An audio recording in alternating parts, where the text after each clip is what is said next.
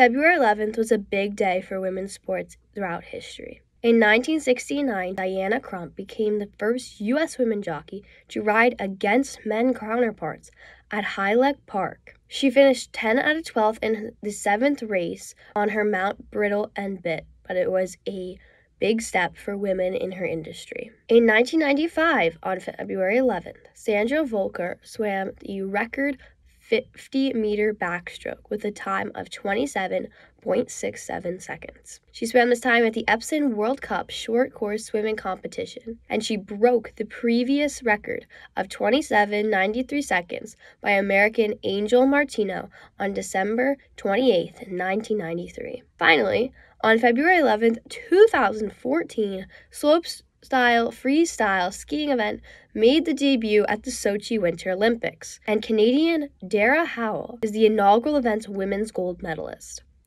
Her winning score was 88.80 on her first run out of 2 attempts. She is also a bronze medal winner in women's slopestyle at the Winter X Games XVII in Aspen, Colorado.